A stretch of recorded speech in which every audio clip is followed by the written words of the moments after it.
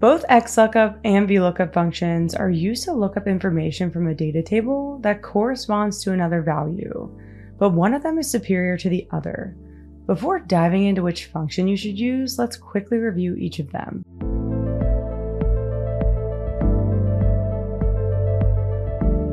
The VLOOKUP function performs a vertical lookup by searching for the lookup value in the first column of the table array and returns a corresponding value in a column to the right.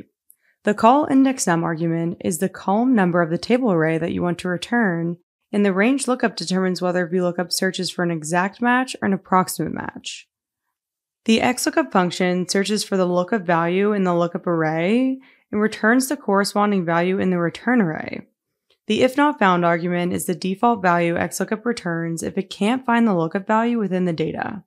Match mode determines whether XLOOKUP searches for an exact match, an approximate match, or a wildcard match. Lastly, search mode determines how XLOOKUP searches the data. Alright, so now that we've gone over each lookup function, let's talk about which function you should use and why. VLOOKUP has been around for years but has a lot of limitations, so the XLOOKUP function was created to address them. Therefore, XLOOKUP offers way more flexibility and a wider variety of use cases. Let's take a look at some examples. First of all, the XLOOKUP function can search across rows or down columns for the lookup value, while VLOOKUP can only search vertically down columns. So not only can XLOOKUP search in any direction, but it can also return values in any direction from the lookup value. For example, here we have sales data and we want to return the representative corresponding to the sale ID. VLOOKUP would not work in this case because it can only return values in columns to the right of the lookup value, and the representative column is to the left of the sale ID. XLOOKUP works in this case because it can return values to the right, left, above, and below the lookup value. Just when you think XLOOKUP search capabilities couldn't get more flexible, they do. XLOOKUP can search from the data's first or last value, while VLOOKUP can only search from the first. For example, here we have a list of employees' positions along with their start date, and we want to know Taylor's current position. As you can see in the data table, she started in customer service in 2019 and is now a sales representative. So we want to return the position corresponding to the last instance of the lookup value. We can do this by setting XLOOKUP search mode argument to -1, so it searches the data from the bottom instead of the top. XLOOKUP now returns sales representative because it corresponds to the first instance of the lookup value from the bottom of the data, while VLOOKUP can only return customer service because it is only capable of searching from top to bottom. Another huge improvement of XLOOKUP is its approximate search functionality. VLOOKUP's approximate search can only return the closest value less than the lookup value, only if the data is sorted in ascending order. Now, XLOOKUP's approximate search can return the closest value greater than or less than the lookup value, and the data no longer has to be sorted in a particular order for it to work. For example, here we are using both XLOOKUP's and VLOOKUP's approximate search to look up which employee is the closest to hitting their sales goal of 100%. Both lookup functions' approximate search functionalities are set to find the closest percent to goal less than 100%, but as you can see, VLOOKUP actually returns the wrong employee.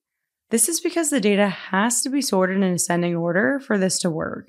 On top of that, if we wanted to return which employee just reached their goal and search for the closest percent to goal greater than 100%, we would only be able to do this using XLOOKUP.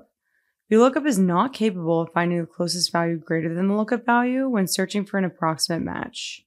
Now that we've seen how much more flexible XLOOKUP's search capabilities are, let's look at some of the improvements when returning values. Another great addition to the XLOOKUP function is its IfNotFound argument, which allows you to set a default value if the lookup value does not exist. For example, here we have ticket data for March and are looking up the date this ticket was submitted.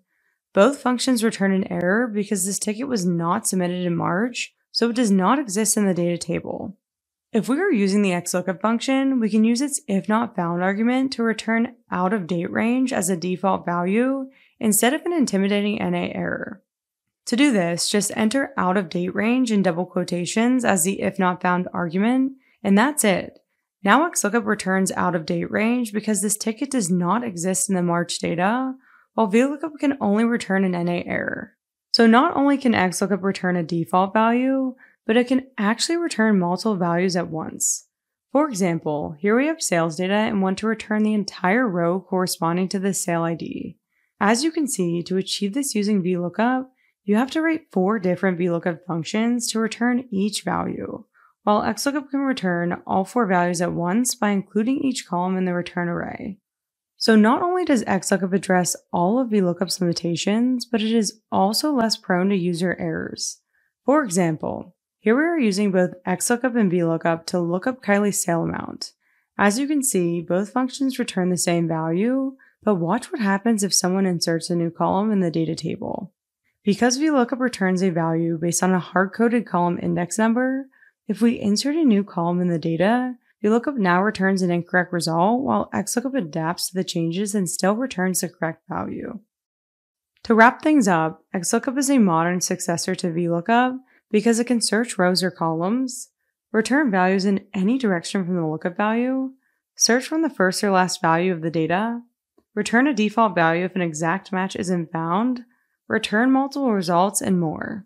Well, I think it's pretty safe to say that XLOOKUP has replaced the iconic VLOOKUP function. If you enjoyed this 3-part series on VLOOKUP versus XLOOKUP, hit that like button, comment below, and subscribe to our channel for more series just like this.